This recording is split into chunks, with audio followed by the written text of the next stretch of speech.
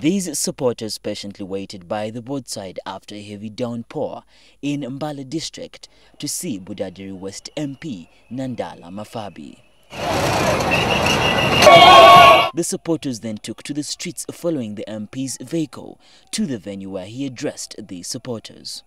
He promised to change the governance system and pay attention to monitoring of government funds if he is voted as a party president. I am one of the people who demands accountability. I hate corruption. I hate stealing public money. And I can tell you, if we build a stronger party, this is the only party where there is hope that people of Uganda will remove this corrupt system of NRM from government.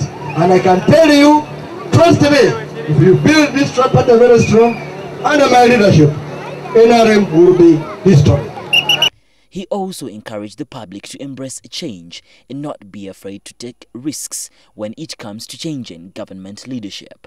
I can assure you we are determined than ever to remove this corrupt system from power in 2016. Nandala is running alongside two other candidates for a party presidency after Dr. Kizza Besigye stepped down earlier this year.